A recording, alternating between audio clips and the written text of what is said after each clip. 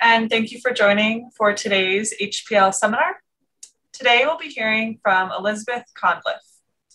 Elizabeth is currently a clinical assistant professor at the University of Calgary with appointments in the Cummings School of Medicine and the Department of Clinical Neurosciences. She is also an adjunct in the Faculty of Kinesiology. Elizabeth completed her bachelor's in mechanical and aerospace engineering at Princeton University. Following, she pursued a master's in biomedical engineering at Boston University, where she explored post-stroke spasticity at the elbow. She then went on to obtain a PhD at the University of Alberta in biomedical engineering. Her PhD was advised by Monica Gorosini, and her dissertation title was Mechanisms of Motor Impairment in Spastic Cerebral Palsy. Elizabeth's current research interests include neurorehabilitation, neurophysiology, cerebral palsy, and robotic rehabilitation. In the future, she hopes to improve care of people with CP and other chronic disabilities. One of her proudest accomplishments is engaging in multidisciplinary work here at the University of Calgary. In her free time, Elizabeth loves having logical debates with her 3-year-old and engaging in all sorts of human-powered transportation, like biking, walking, Nordic skiing, skating, swimming, and paddling. As a reminder, I'll first turn it over to Elizabeth for her presentation, and we'll have question and answer period to follow. And at that time, I'll remind everyone how to submit questions. So with that, Elizabeth, you're welcome to start screen sharing, and we look forward to your presentation. Great. Thanks for that introduction. You should have my screen now. That's great. Perfect. And yeah, I think what we'll try to do, there's a couple logical breakpoints. So I'm happy to field questions when we get to that point, and we don't need to wait to the end. Happy to have a good discussion. This is sort of an evolving line of work, and really would like to hear some of the suggestions. Some of this is a little different than what I typically see being discussed at HPL seminars, but there is lots of room for overlap.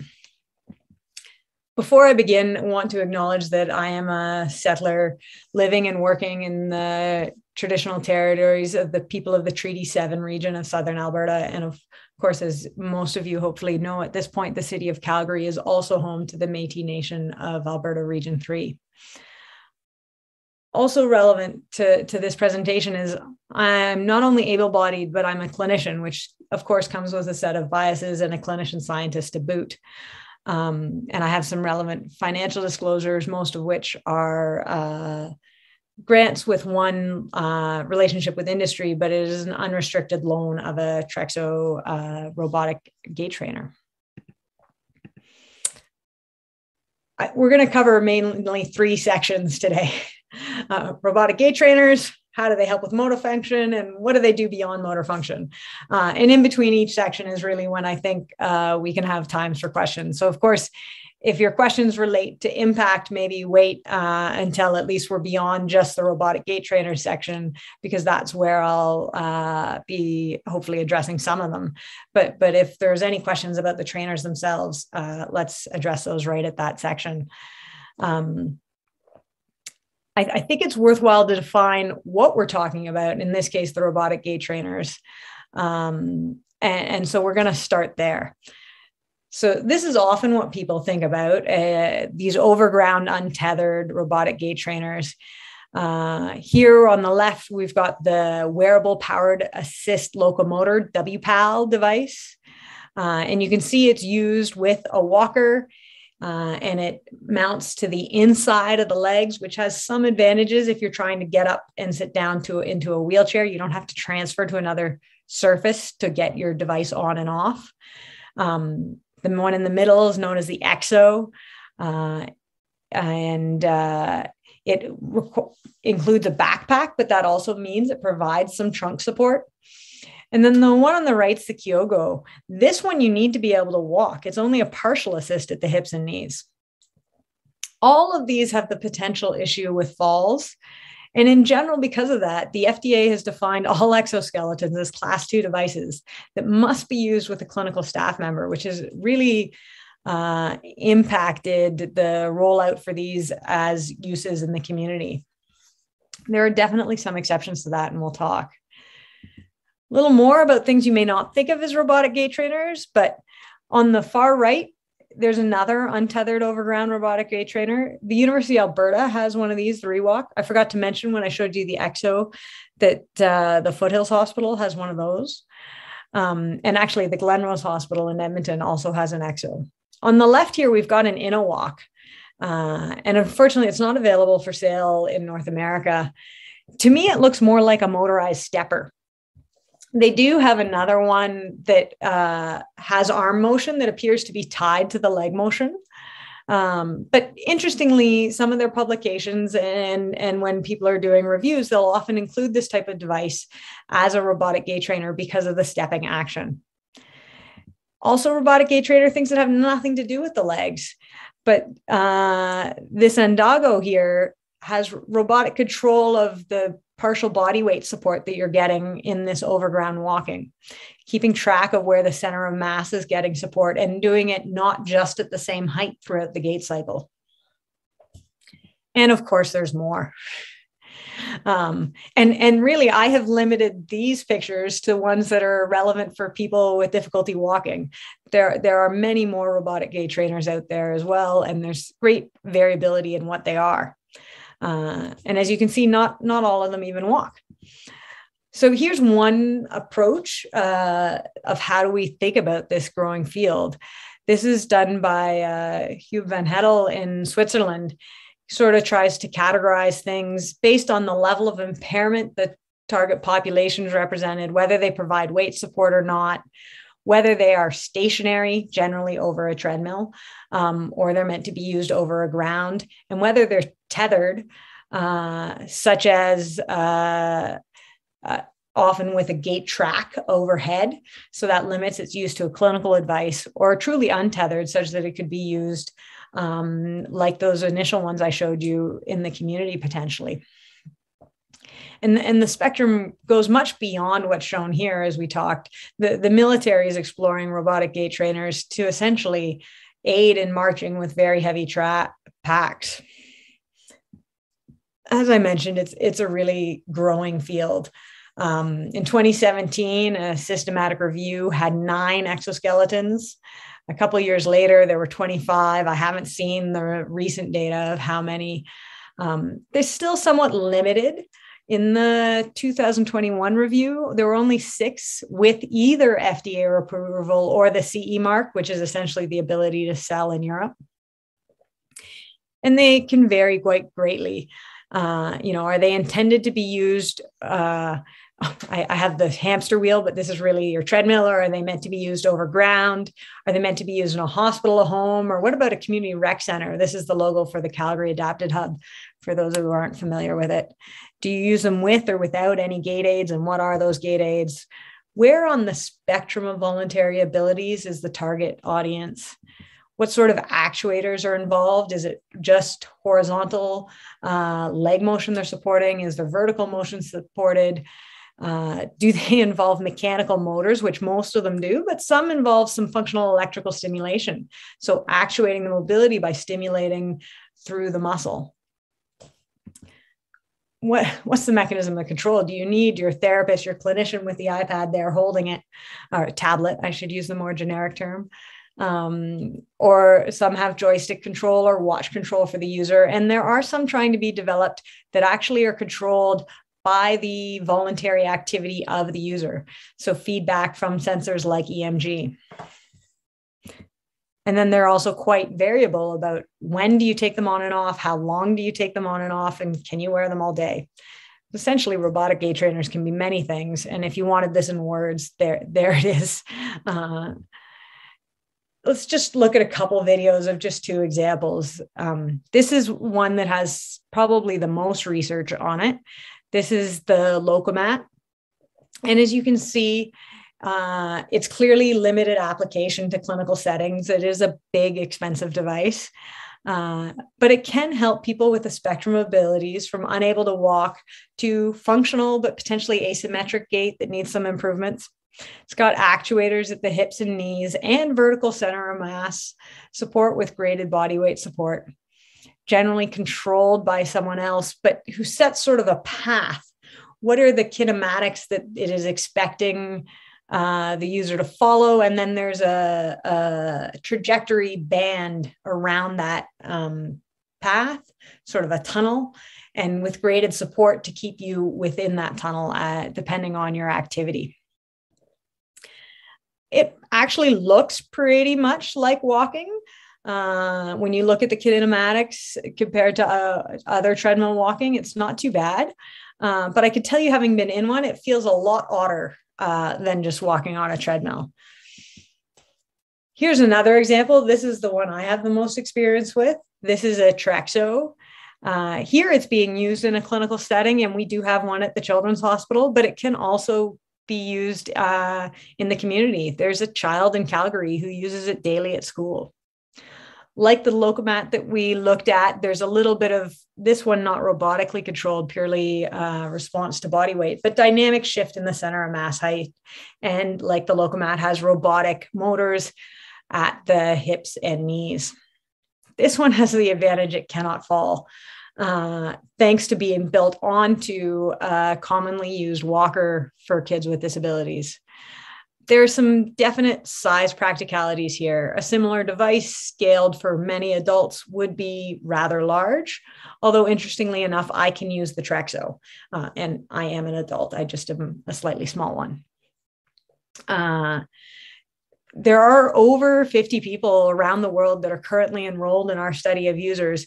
And all of those people are using it in their home and community settings because it doesn't have that restriction of needing to be used in a clinical environment. So some of those practicalities of innovating in the pediatric world, the lighter motors, the smaller size overall, help keep the cost down, help keep the practicalities down. And so it has probably some of the best uptake of the robotic gait trainers that we're going to discuss today. Some common features. And here, I'm mostly focusing on the ones that are at least, they may not provide full assist, but they're capable of providing full assist. Because some of the ones that are just sort of enhancement of function, like the Kyogo that I mentioned, aren't necessarily restricted to these parameters. But the ones that are capable of full assist walk, and they just walk pretty slowly. For those of you who aren't familiar with speeds of 0.26 to 0.42 meters per second, the reason I put a turtle there is because you're not going to get across the street safely in most cities going that speed. And the reason the horse is there is because the gait pattern often is more like dressage. So you may not have noticed looking at that Trexo gait pattern, but it was actually running very, very slowly, but there was a flight phase and no period of double support. Sometimes the control to initiate the step is also quite dressage-like, just an abnormal pattern. Some of them require you to sort of lean forward and sideways, and that's what triggers the motor to take the step with the contralateral leg. Others almost seem like they're dancing with an exaggerated posterior kick in early swing. There are other limitations. While the military is building similar technology to essentially turn people into all-terrain vehicles, all the ones for clinical use are not. Most of them have troubles with just the smallest bump, a little bit of gravel, turf, and really are not ready for participation in sports or anything like that yet. They very, very few can handle stairs or even just corners without significant effort or external support. They're nowhere near ready for use on trails yet. And they're all quite costly. None of them are free. Being technology that's used by few and often being seen as medical devices adds to the cost issues. But some of these issues are definitely coming down. In the 7 or so years that I've been sort of paying attention to this field, the cost is already in about half. What are they used for? Well, often we think of them as being used for neurorehabilitation, that Hebbian plasticity of neurons that fire together, wire together, and you're going to use this neuroplasticity to help with the recovery of functions like walking. But it can also be neurorehabilitation of other functions. One of the families involved in our patient engagement and some of our research has a story of their 8-year-old with cerebral palsy required to be lifted to transfer from one surface to another. So if you can imagine, every time she needed to use the bathroom, she was lifted. She's 8, she's growing bigger. And in fact, her mom, a relatively young woman, had developed degenerative lower back disorder that you would generally expect to find in someone much older. And it led to a pinched nerve or radiculopathy. Now, 6 weeks after she started using the robotic gait trainer, she started being able to transfer to the toilet on her own. Great things for her mother's back. But for her, it also increases the likelihood that she will live independently one day. She will no longer need someone else to control as you get bigger, generally a mechanical lift, not a parent lifting you. But those mechanical lifts generally need someone else to drive them as well. And without the need for that, she could potentially live on her own. So there's a huge impact on the rehabilitation function for her. But they're also an assisted device. The most common assisted device that people think of as a wheelchair. And I'll be honest, if I wanted a device for ease of mobility, I would definitely choose a wheelchair over any of the available robotic gait trainers. But an assistive device is anything that really helps in any way. Hearing aids or help people hear. Technology helps keep us organized and help us in many ways. And really, for the robotic gait trainers, I think both roles are quite valuable. So a little more about neurorehabilitation and the recovery of walking. This is just a case of someone who used a Trexo. And in August of 2019, he didn't do any walking independently. He got a Trexo. 13 months later, 500,000 steps later in his Trexo, he is walking in what looks like a Trexo, but you'll notice the robotic gait training parts are gone. And he no longer has a Trexo because he walks so well independently. So there are these like really phenomenal cases you hear about of how it's made such a hugely impactful rehabilitation effect. Oh, and sorry, there's the video of him walking. You can see it's not just a photo of him standing, but he is taking independent steps, initiating himself and getting around to the room. So why all this talk beyond rehabilitation about an assisted device? This scale I'm showing you is known as the Gross Motor Function Classification System, the GMFCS, and it really was established for children with CP. But I'm using it here as just an illustrative way of thinking of the spectrum of what we may mean by difficulty with walking. And really, the robotic gait trainer population is the group that's in the levels 3 through 5. They may be able to walk, but generally require handheld gait aids, even for short distances, and may require wheelchairs for longer distances, all the way down to no ability to have voluntary stepping down at this level 5 here. Generally, they're pushed by others. They don't have enough voluntary control to drive a manual wheelchair, and they often need support even for sitting upright, not just at the trunk, but in the head. And again, this is a schematic that is specific to pediatrics, but relevant really to anyone, that we need to remember that we need to think beyond just walking and mobility. And they call this the 6 F's of childhood disability, and things we need to think about and priorities. And really, it helps highlight many of the other needs of people who are unable to walk in community settings. The inability to walk not always, but often translates to a difficulty achieving physical activity and exercise. And with that can come with constipation, sleep disturbance. Often there are related balance impairments. There can be impacts on mood and pain, as well as social isolation. And in the long term, people who do not walk in community settings have high rates of chronic conditions like diabetes and heart disease. Now, the injury or lesion that results in the difficulty walking often comes with other impairments, such as cognitive impairments or communication impairments, that are all things that would be great to assist with.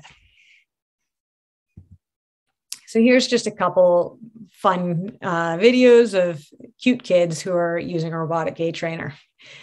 And while they didn't get a head sort of face-on shot of the girl on the left, hopefully you could tell she is having fun. The gentleman on the right, he uses his robotic gait trainer to walk to get the mail with his family every day. So he is participating in a different way, in a way that they all seem to enjoy, that is very different than how he would do it if he was using a wheelchair.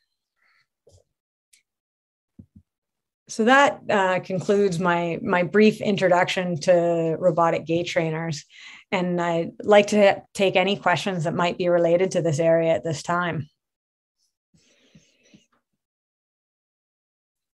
You're welcome to raise hands, put them in the chat. We'll give a couple minutes, and if nothing comes in, I'll just keep rambling.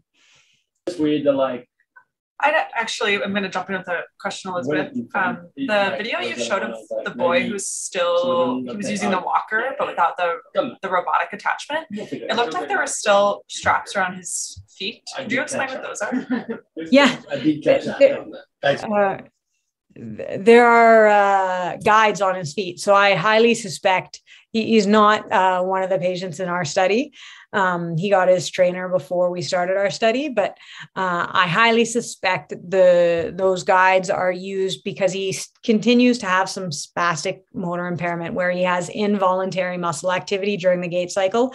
And many people with cerebral palsy have it where it's actually in their adductors. So those guides are preventing his legs from crossing and tripping over his feet from tripping over themselves.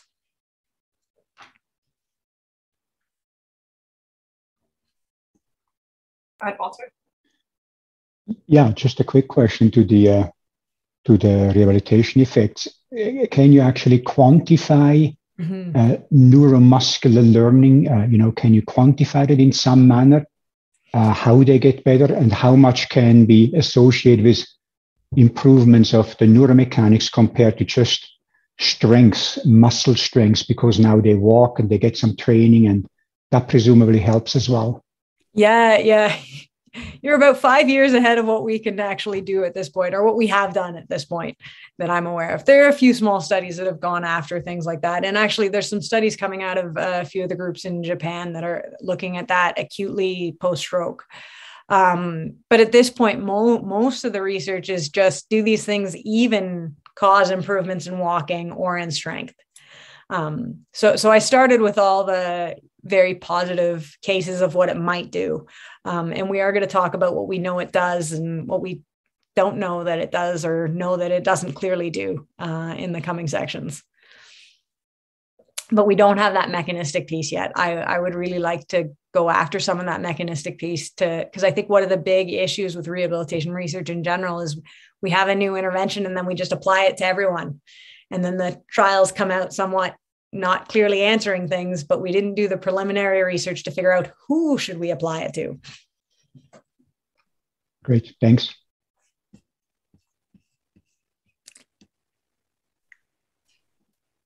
Any other questions before Elizabeth continues?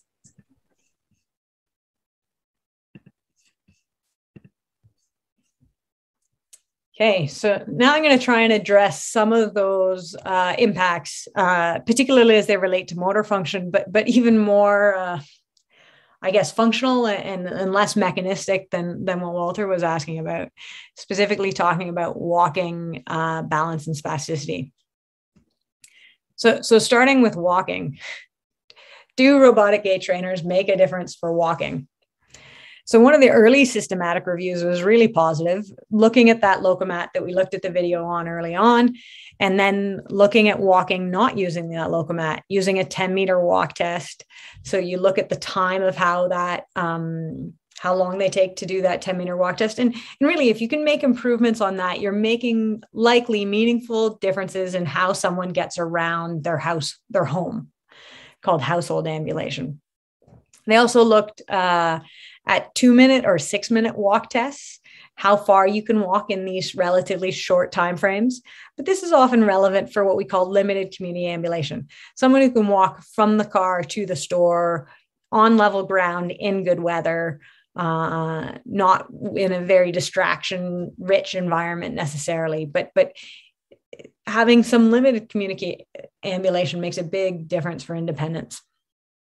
And then there were a few clinical scales that rated walking abilities. Generally, how do you walk in these different settings in real life, and how much do you need gait aids, a wheelchair, or help from others to achieve different mobility tasks, like getting out of bed, getting onto a toilet, getting to a store, getting your groceries, and things like that. And it was quite positive. looking like there was a difference with robotic gait training.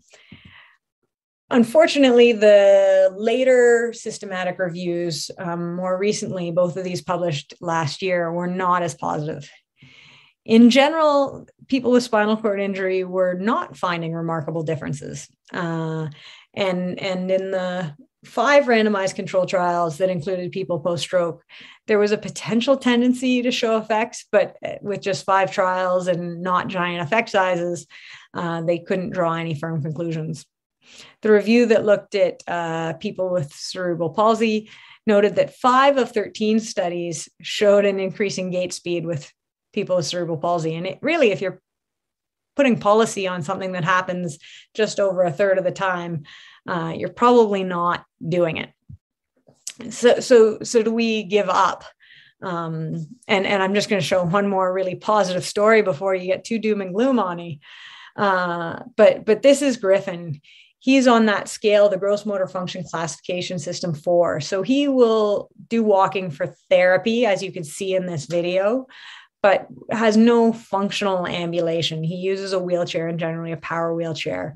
And you can see in this video, he has difficulty initiating even single steps, needing a little sensory cue or some feedback from his mother who's in the video with him. After just 2 months of using a robotic gait trainer, this is how he walked. You can see he's initiating steps on his own. He can actually cover distance in a reasonable amount of time.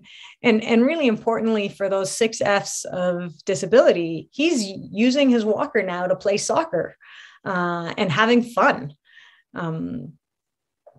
And one of the families partnering with our research had a similar experience where a child went from hating her walker to coincidentally playing walker soccer, an actual organized sport in her community, and enjoying it. Interestingly, these anecdotes aren't alone. In a Canadian study involving adults with spinal cord injury training in that rewalk, it was not designed to detect differences in walking. It was designed really to capture some other changes.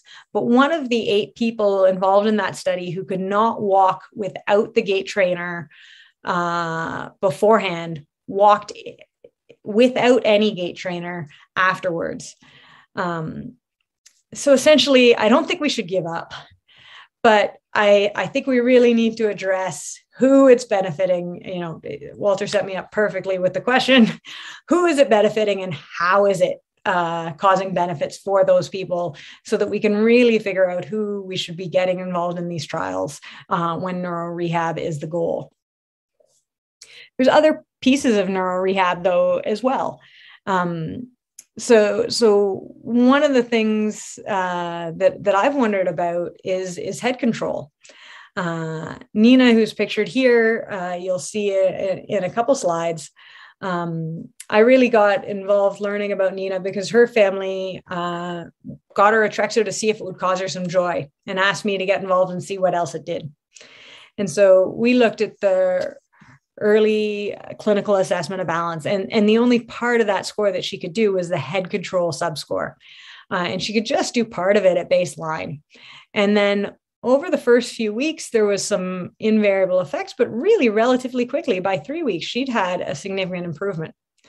And for any of you pure scientists, you're going to look at my data and you say, well, do you really trust that baseline measure? Why didn't you do multiple baselines and know that this was stable? We didn't, because of some of the entertaining logistics of doing research with a company, was that we got a week's notice that the Trexo was coming after thinking it wasn't coming for a little while. And so we only had time to get one baseline measure in. But I do think this effect is real. And that's because the family also noticed that they didn't need to support her head as much when she was using the gait trainer, or sorry, when they were transferring her from surfaces to surfaces. And when she was using the gait trainer or using her standing frame, so she's not actually mobile, but she's upright and standing and supported, or even sitting in her wheelchair, she was looking around more and having more engagement, which is really relevant because we know that type of engagement is very important for cognitive development.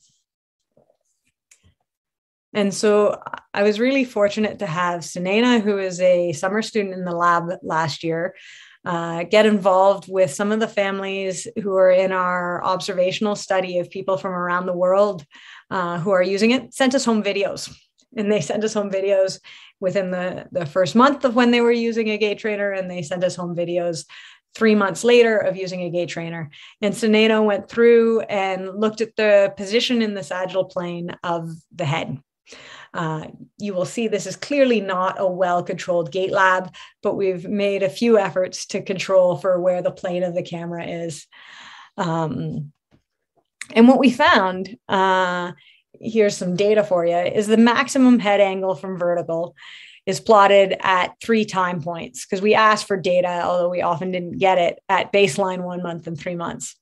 And if we just look at our baseline data, there are these horizontal lines here that correspond to when this measure is looked at in kids who are typically developing walking over ground, a published norm of their maximum head angle, and then a standard deviation above that published norm, sort of showing that all the kids in our study at baseline, or even the ones who sent us data at 1 month, were above this published norm.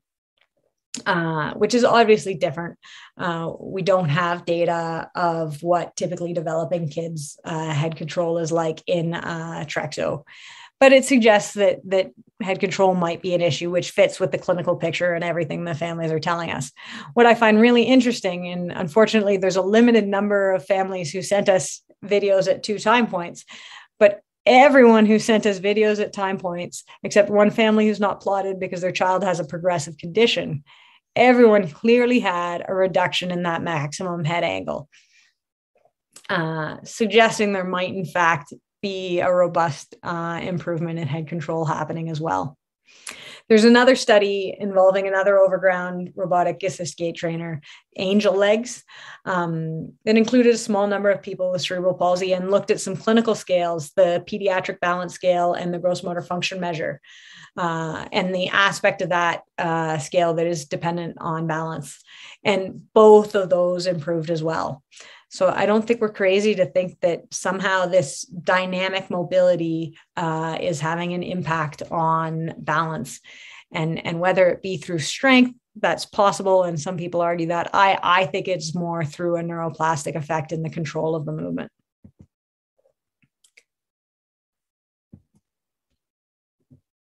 So what about other populations and measures of balance? The Berg Balance Scale is a really commonly used measure of balance in adults, particularly geriatrics or post-stroke. This is a forest plot. For any of you who are familiar with that, this is an effect size that's plotted, taking multiple different studies and weighting them depending on the number of participants. And this is just the bottom of it. So the overall effect size. And they found it to be about 3.6 points on the Berg Balance Scale when you translate it back to that score.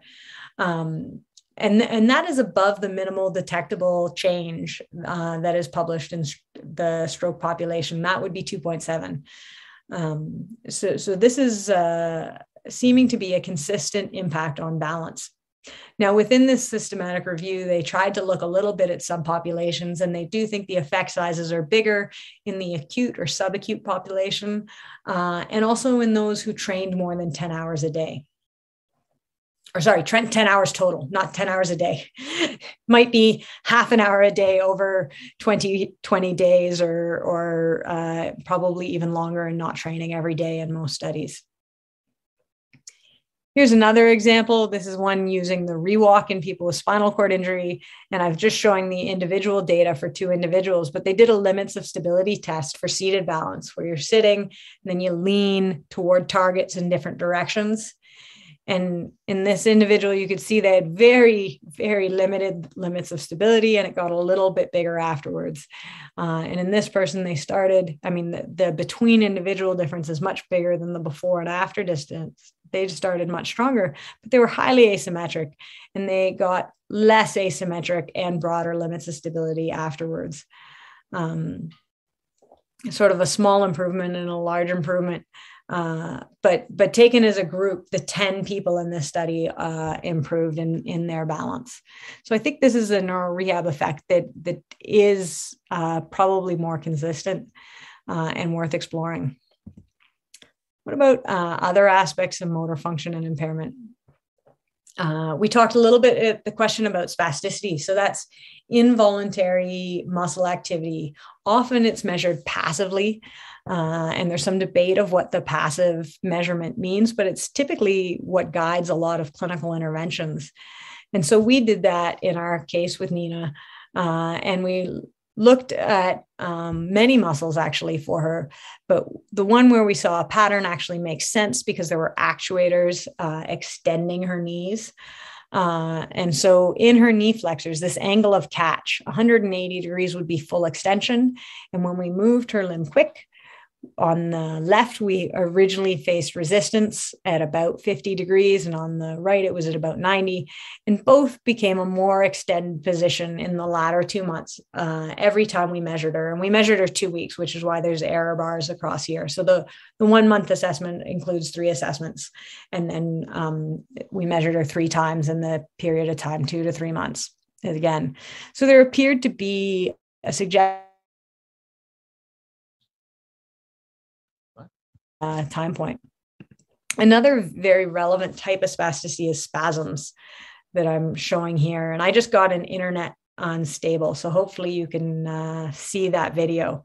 This is an individual with a spinal cord injury, and she is unable to move any aspect of her legs on her own using her own muscles. You can see she can move them, lifting them with her hands. But the sensory trigger of being dropped can trigger a spasm. Some people will use these spasms functionally because they can trigger some voluntary activity that will momentarily maintain their weight if they're transferring. But for many people, they're more problematic. They can cause pain. They can cause difficulty staying seated. If you have a spasm, it moves you on your seat involuntarily, and all that shear forces can lead to wounds. They can cause people to fall out of chairs. For this individual, I have seen it trigger when she didn't want it during a transfer, and all of a sudden she went from almost in the car to on the ground. And the impacts with robotic gait training, just the fact that you're doing this much weight-bearing movement, in some studies suggest an improvement in spasms. But those on the review were quite mixed. So there were studies that didn't show any impact. So I think with spasticity, it really matters what you measure, essentially. Oh, and that video wants to go again. So I'm just hitting another break point. If there's any questions about the impacts on motor function, I'd love to take them now.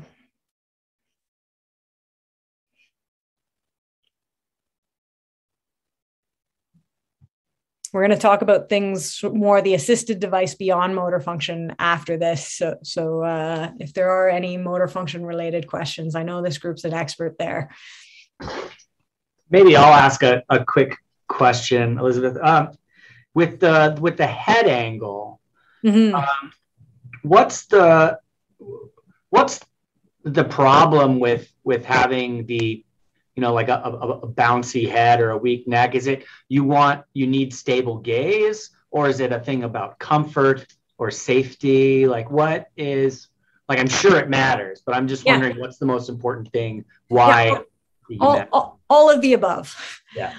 So safety, you'll actually notice in that picture I keep showing you with Nina, she's got a collar on, holding her head within a certain limit. Because safety, when you have limited head control, if you had an impulse externally that really flung your neck and you don't have enough motor power or tone there, you can actually get a cervical spinal cord injury.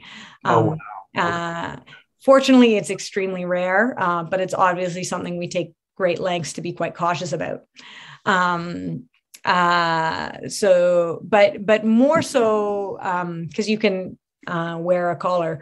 Many people don't necessarily need a collar.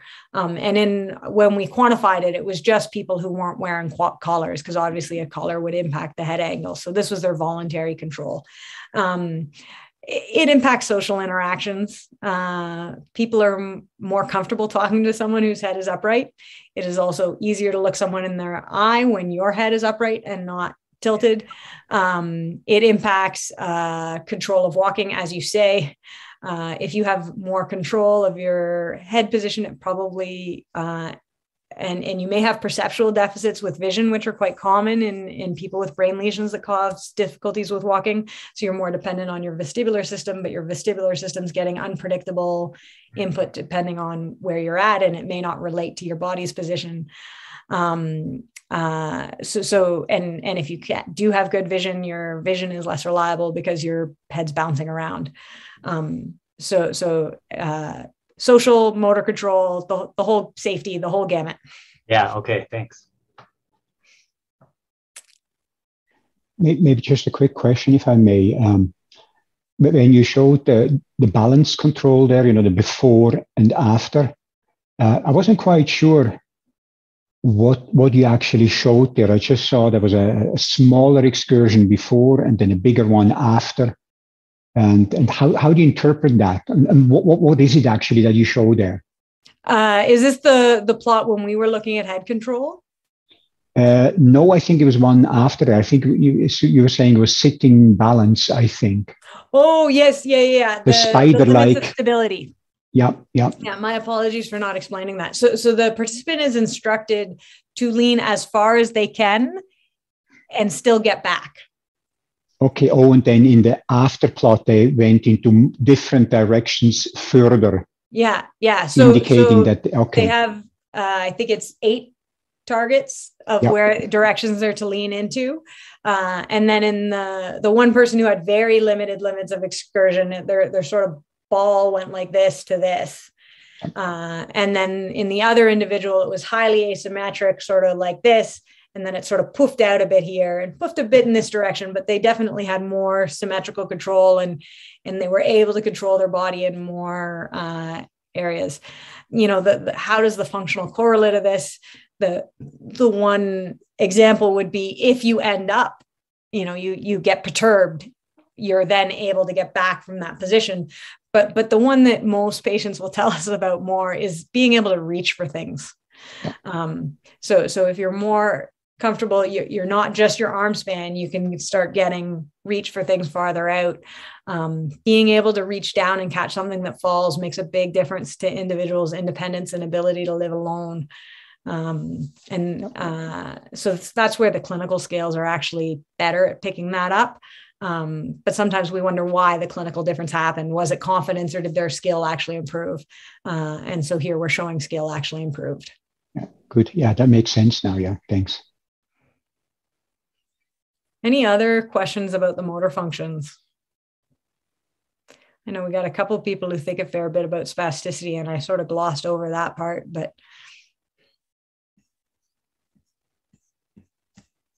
that's okay. We all care about what you do more with what you could do than how spasticity messes it up. So I'll move on to beyond motor function.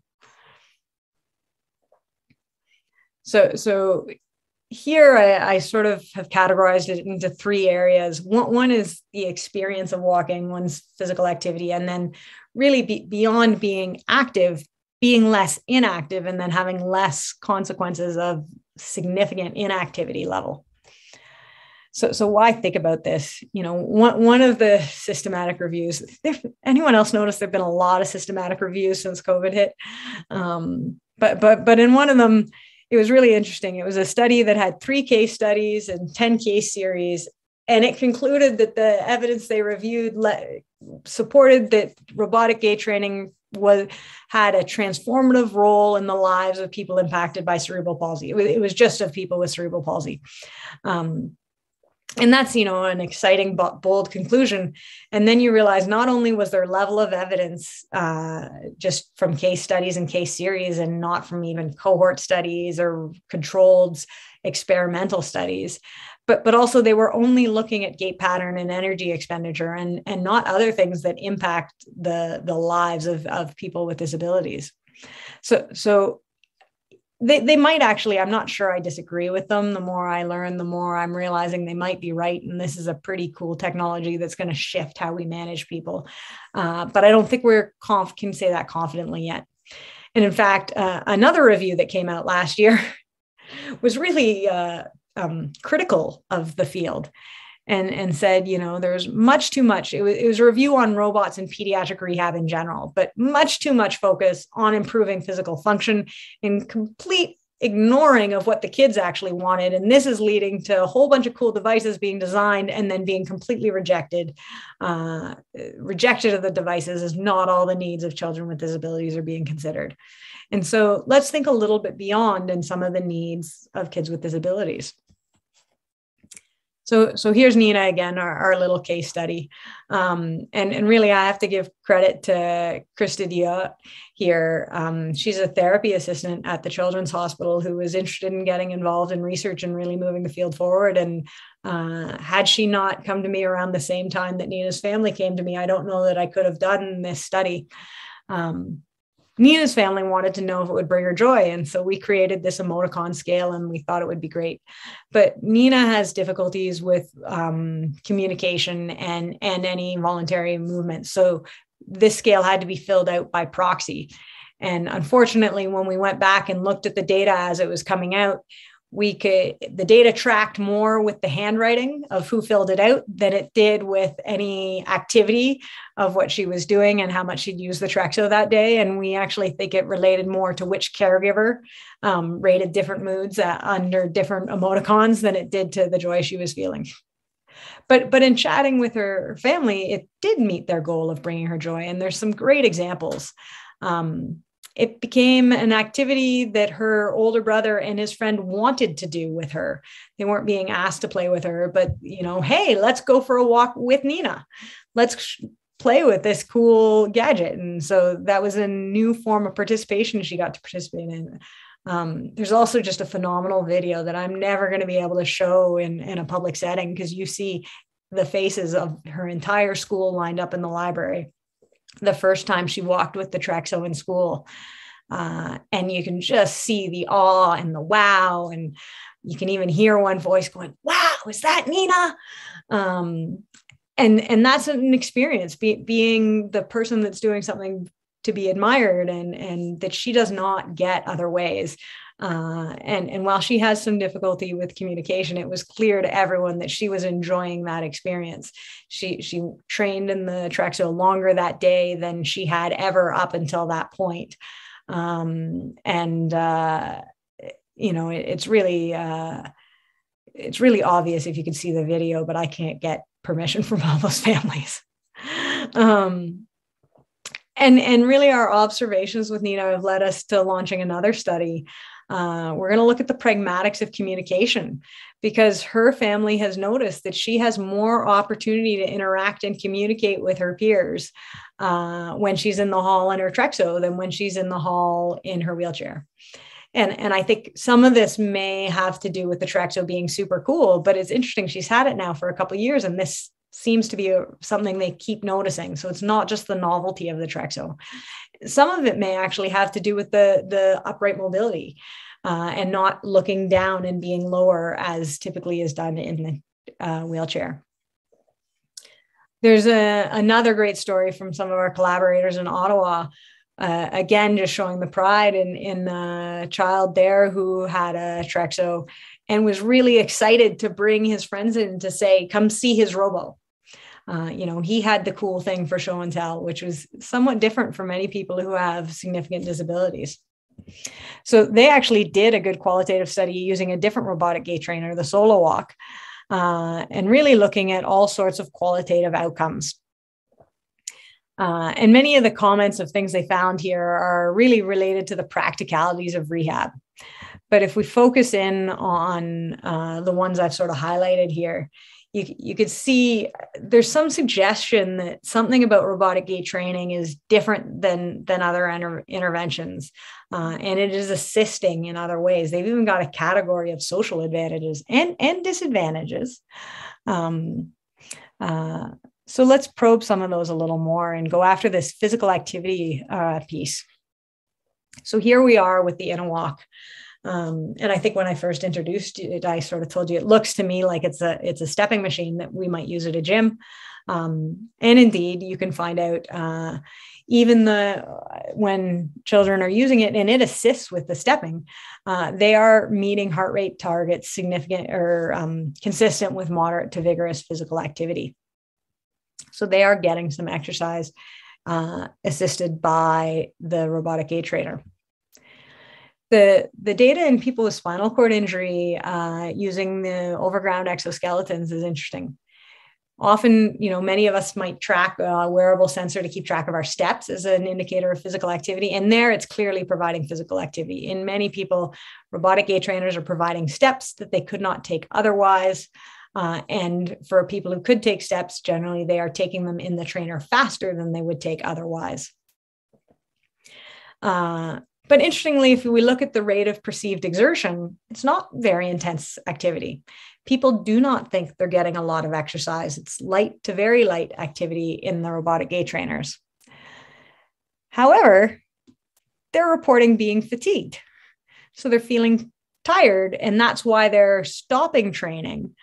But they are noticing that they're working hard.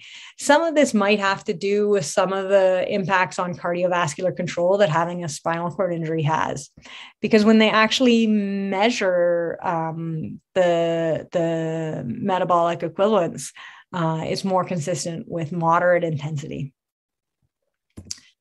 So what have we done in this area? We looked at physical activity in terms of steps with Nina, and she did indeed take 865 steps a week on average across the first 12 weeks she had the Trexo. And those were 865 steps a week that she would take, more than she would typically take. We also use the PROMIS. So the PROMIS stands for a patient report outcome measurement instrument system. And there is a validated physical activity measure for parent proxy in children. And so we asked the families from around the world who are involved in our study to send us their data and to send it at baseline in 1 month. And one of the interesting quirks of doing observational studies this way is you don't get all your data. But my research coordinator, Ben, and a medical student, Anya, have worked really hard to try and get some of it and to collaborate with Trexo, who's reminding people to send us the data. And we have some. And so if we look at it, the PROMIS is a graded score, so that a 50 is where the T-score is in a general population. So anything below 50 suggests you're getting less physical activity than the average child. Anything above 50 is more. And it's being a T-score, you think of your bell curve. And so being down here is really extremely low percentile. And even our median here is quite low. So in general, people in our study, their parents are reporting that they're getting less physical activity than one would expect of children. But we didn't see a significant change after 1 month. Sure, our median's above 0, but this is clearly not a significant difference. Interestingly, when we get some qualitative advice from our families, they say this is a terrible scale for this population. It asks us if our kids sweat, and because of some of the other things going on with our child, they never sweat. Sweating is not a good indicator of physical activity, and it's really just only 4 or 5 questions, and it's not getting at a good measure. So it does appear that we're not able to measure in this home users that it's causing physical activity. However, when we come back to the steps, they are taking over 750 steps a week on average. And in fact, if we just look at the subgroup that reported us data at baseline in 1 month, which is really biased to the subgroup of people who didn't have technical and supply chain issues in their first month, we see that they're taking over 1,000 steps a week. This is a lot, and it's a lot more than 0. It's infinitely more than 0. But I'll remind you that guy I showed you at the beginning, who no longer uses the Trexo, used it a lot more. He had almost over 9,000 steps a week over his 13 months. Now, people do tend to use it more as the months go on, but that data is not available yet. So what about some of the sequelae of inactivity? We all know that cardiorespiratory disorders and body composition are impacted by physical activity. And generally, I'd say these are still open questions. There is a good set of studies led by Anne Spungen in New York, who was interested in secondary medical impacts of spinal cord injury, and started looking at how these were impacted using one of the overground robotic gait trainers. She found that VO2 improved after a period of training. And she also found that total body fat mass improved. Separately, there was a systematic review done before most of her research came out that looked across in people with spinal cord injury and noticed that there were clear cardiorespiratory benefits and related to VO2, measured VO2s, I believe. I'm drawing a blank on that one study. That picture's not telling me. The one bit of caution I have to say for interpreting really are the lungs and heart impacted is that those studies have been based on people with spinal cord injury, and we know that the autonomic control is different. So the response to intervention might also be different. What about other things? So these are the ones I call the short-term impacts of inactivity. For any of you who've been bedridden for any week at any point, you may notice that you become constipated. It's very common. So we decided to look at it in our case study with Nina. And in fact, she went from having bowel movements less than every other day to more than one bowel movement a day. And qualitatively, her family and caregivers told us they thought they were softer and easier to pass. So we put a questionnaire about bowel habits into our observational study. And again, we had 27 people who had data at 1 month at this point. And 15 of them, interestingly, were not constipated. And our definition of constipation was pretty conservative. It was if you have bowel movements 2 or fewer times a week, or if you have to take medication to support your bowel movements. So the 12 people who met that definition, 8 of them had improvements in their bowel habits. 2 had no change. And 2 we cannot tell. And this is indicated by they're defecating more frequently, but they also had an increase in the meds was the case in one. And in the other one, they're defecating less frequently, but they decreased their medication. So I think something is indeed going on related to bowel habits in the children who are using robotic gait trainers. And there was a systematic reviews once again, focusing in spinal cord injury and a specific spinal cord injury quality of life subscore that looked at bowel management difficulties and found that there were, this scale is from one study, but it shows you pretty consistent improvements. Every individual had improvements. It's just the magnitude of the improvement is different. And in a systematic review, they found 61% of studies that they looked at had improvements in bowel habits. So I do think there is an impact there. Sleep is another sort of sequelae of inactivity. This is, again, the promise we used from our parent report outcome measure system, looking at sleep disturbances. Here, there's actually established cutoffs. If you're in this light yellow zone, you have mild sleep disturbance. If you're in the orange zone, you have moderate sleep disturbance. And in the pink zone, you have severe sleep disturbance. So everyone who has a Trexo has more sleep disturbance than the median, so a score higher than 50. Not everyone has mild, moderate, or severe sleep disturbance, but quite a few people do. And when we look at our change scores, it's pretty clear that many people are having a reduction in their sleep disturbance.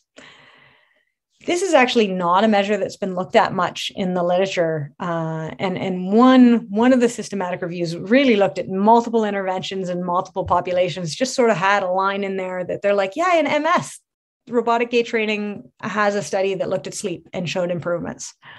But I think this is something that's quite important.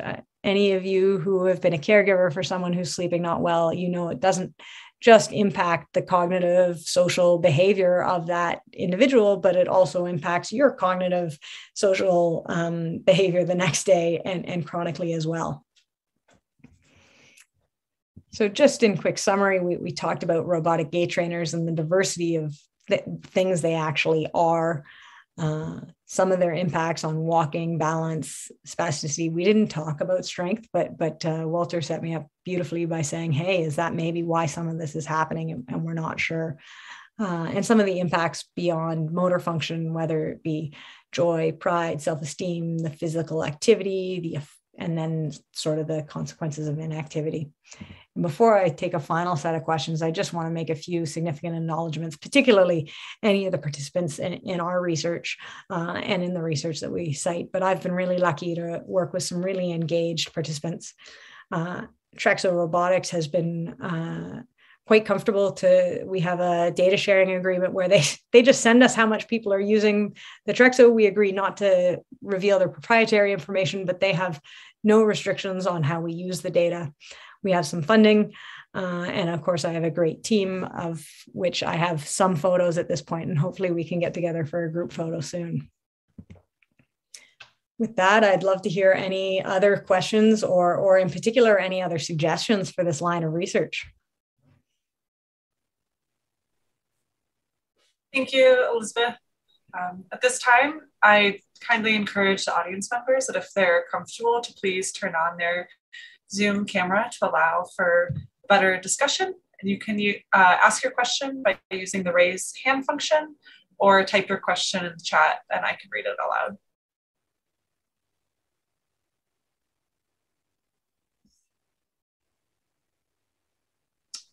Walter, go ahead.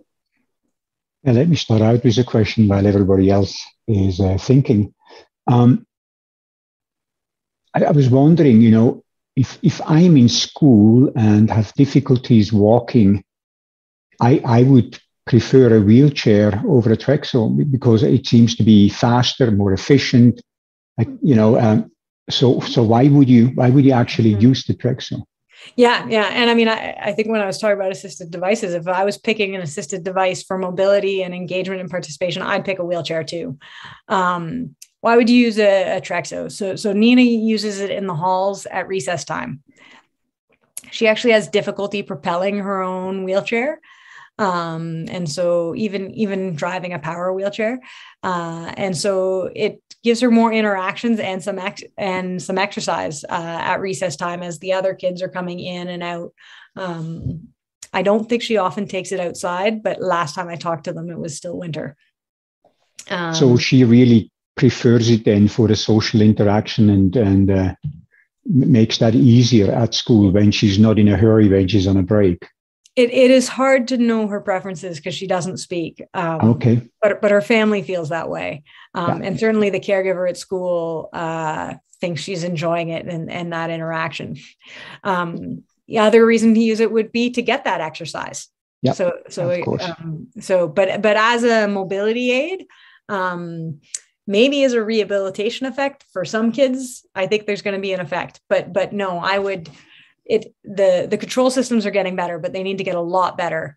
They need to handle curbs and corners and all sorts of things before it's a practical mobility aid. So some of the overground robotic gait trainers, the Rewalk and the Exo, try to do that. The Rewalk has great videos of sort of their flagship user walking around, I forget what city he's in, and using it as his mobility aid. And he can do stairs, which he can't do in his wheelchair, which gets him access to some buildings in his city that don't have proper ramp access. But it's still pretty slow, and he probably is faster in his wheelchair. Have people ever looked at lower limb bone mineral density when people use the upright walking type devices? Anne Spungen Group, I know, is looking at it. I haven't seen the results yet. Collaborators in Ottawa are looking at it. I haven't started looking at it yet, mainly because people have looked at the impacts on bone density and standing frames, and the dose you need to make a difference is really high. And I'm not doing any trials that I think the dose is high enough for a long enough time to have that impact yet. I have a couple more questions, but I'm going to be quiet for a moment and let other people ask their questions. Michael, please go ahead. Elizabeth, thanks for the nice talk. I was wondering about other types of like activities. Like mostly I was interested in if the rise in electric bicycles or tricycles is being used in this community as a way to improve mobility. Yeah, yeah. So there are actually e-bike wheelchairs, the power assist wheelchairs that are being used quite a bit. In Alberta, it's interesting. I think the take-up's better in the US. People are used to having to pay for everything, or they have an HMO or insurance that pays for everything. Here, Alberta Aids to Daily Living doesn't pay for power assist chair attachments, or just when it's built into the chair. So it's only people who were hurt at work or hurt in a motor vehicle collision or otherwise have financial resources that are getting the power assist chairs. But yes, I think they make a much bigger difference to independent mobility in someone who has the ability to wheel manually, for example. So they don't need a big, heavy power wheelchair, but they just need a little power assist to keep them going all day long, to let them go a little faster, to let them do a steeper hill. E-bikes, I have a few patients who are using e-bikes. Again, makes it easier to do the hills. If they have troubles, lets them keep up with their friends. I think they're a great contribution. There's a group in Denmark that is an interesting philanthropic foundation that I think is buying e-bikes for people with cerebral palsy, which is pretty fitting in Denmark because so much of the infrastructure is set up around bikes for transportation. Cool. And is it easier, like, to be able to use like a bicycle or with like your legs? I guess you have to be at one of the lower kind of GMFCS scores, like to be able to have the ability to balance a two-wheeled bicycle as opposed to a tricycle. It seems pretty demanding. Yeah. Now, a lot of the e-bikes, especially the cargo e-bikes, quite naturally are trikes. Mm-hmm. But yes, but people who are GMFCS1 often can run, but they can't run and necessarily keep up with their peers. And similarly, some of them can bike and bike a ton and are faster than some of their friends who don't bike as much. But they can bike faster with an e-bike, and some have difficulty as soon as it becomes uphill, even when you shift the gears, they just don't quite have enough power. Cool. Well, it's exciting that the cost of e-bikes should reduce quickly over time, I hope. we all do. And the infrastructure to store them securely. Yes, exactly. That's a big problem. Thank you.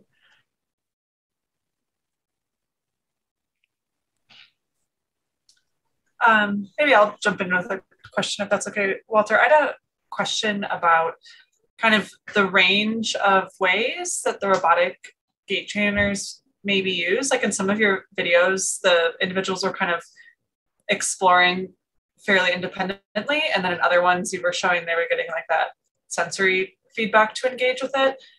Does how they're using it and how much they're being assisted or doing it independently affect some of those neuroplasticity or learning measures you've looked at? No proof that I'm right, but I'd like to say almost certainly so.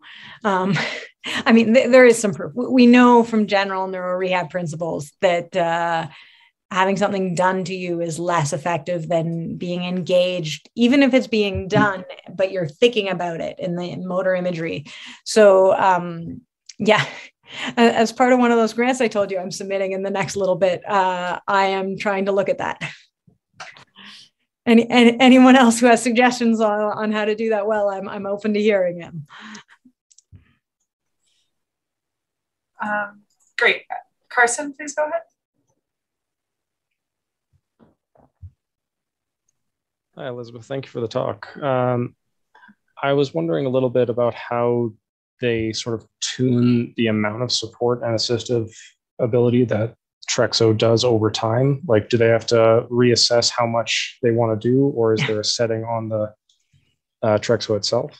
Yeah, also a moving target. So currently deployed are two different controllers. One is completely passive. It doesn't matter what you do. You can engage and they'll measure that the motor's having to do less, but the gait pattern is going to be exactly the same no matter what you do. And I can tell you, I found that mode really hard to use. It was very, very awkward for me.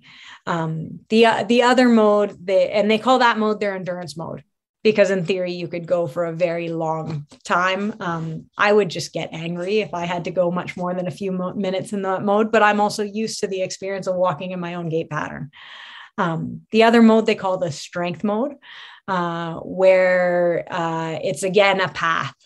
So there's a trajectory, and if you stay in the range of the trajectory, they're not giving assistance. And as you get toward the bounds, they kick in some partial assistance. And if you get just at the edge, they keep you at the edge with full assistance.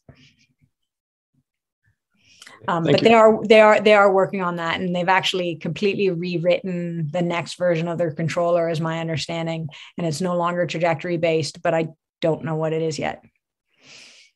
Do you think it might be force-based now, or do they have any way of sensing how much the legs are able to output? They do not have a way of sensing. Well, they have a way of sensing how much less the motor has to work against gravity, essentially. But they do not have. There are no sensors other than built into their motors on their device. But they do know in real time the force at the different joints. Now, right now you cannot adjust. You can adjust the speed, but you can't adjust the controller mode unless you stop the device and reset it. And I understand they're going to have much more sort of real-time adjustments you can make. Right now, you can't adjust the gait pattern at all, except when the device is stopped. So if you notice someone, you really want to try and extend their knee more or something like that, you can't adjust that when the device is stopped. And the next controller is much more flexible. But they thought they'd have it to me for beta testing by now, and they don't. Thank you. Walter, go ahead. So as you know, the thing that I've always been interested in children with cerebral palsy is the muscles. And so has anybody, we have observed, like many other people as well, that there is greater fibrosis, is inherent muscle stiffness, overstretched sarcomeres because sarcomerogenesis seems to be impeded. Some structural proteins are downregulated. And so has anybody looked at muscles and what impact training with a Trexo or other devices might have on muscle functionality and muscle structure in children with CP? So you're the answer is yes. I'm pretty sure I saw something looking at muscle structure related to passive range of motion device, but I don't remember the findings. Sorry. I know it's been looked at. I don't think it was, I think I would remember it if it was something that had a really positive finding. If you ever were able to get biopsy samples from children, from spastic muscles of children, you wanted to do it before and after. Yeah. I'd be very interested in helping out. Yeah. Yeah, I mean, we can, as you know, we can get biopsy samples when they go for surgery. It's unlikely that they would go for surgery before and after, because kids with CP used to have surgery every year practically. And it became known as the sort of birthday phenomenon that, they'd work on an ankle one year and the knee the other year and the hips the next year and then back to the other ankle. Now we go for single event multi-level surgery and try to anticipate all the needs and do it in one big surgery. It's quite possible that some adults might volunteer. Depends on the number of participants you need. I bet some of our teens and adults would volunteer for sort of a relatively non-invasive biopsy, because there are people who are really curious about what's going on. No, it might be interesting just as a very small number as kind of like a pilot study to see if anything actually happens if you walk more, if you train more. Small? One or two, we should talk. I bet we could pull off one or two. We're about to start a trial where we lend families a Trexo for 3 months. Yeah. And then, you either don't see anything at all, or you might see some substantial changes. And then you go, hey, we probably should build this up for a bigger thing. Yeah. Yeah. we we should definitely talk. I don't have any potential user who'd be up for that in mind right now, but I need to learn more about what they would need to do and how. Yeah, we should talk. Sounds good.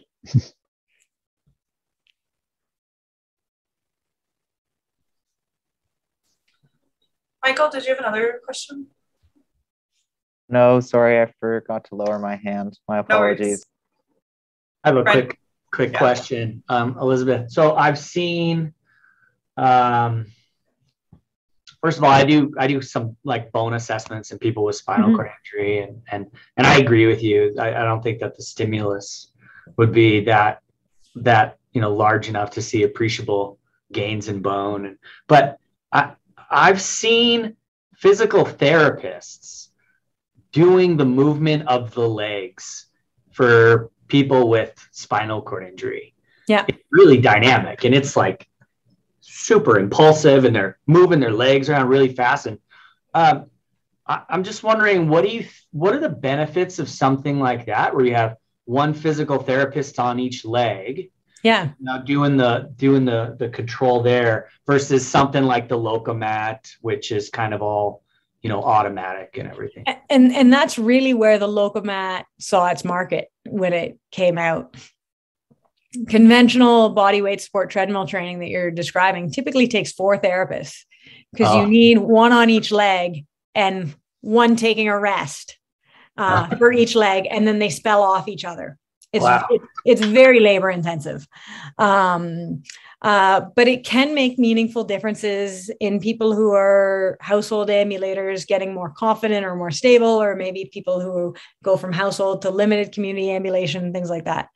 So there are benefits to that. And really, that is when the Locomat first came out, it was sort of marketed as saving therapists.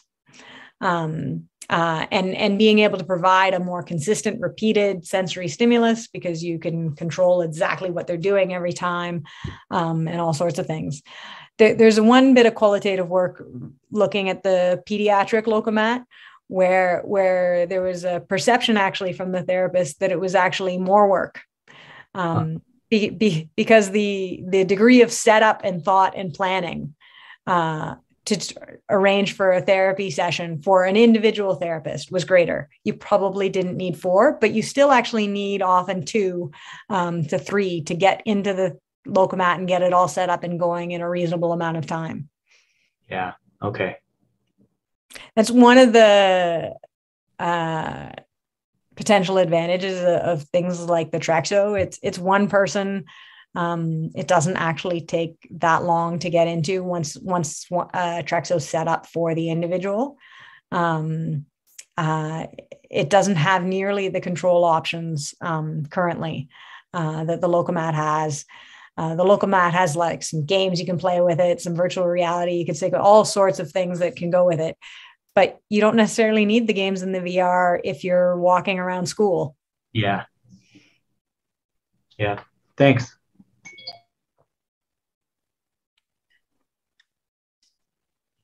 Great. I think that'll be a great stopping point to wrap up this week's HPL seminar. Elizabeth, thank you very much for your presentation, and thank you to the audience members for their questions and comments.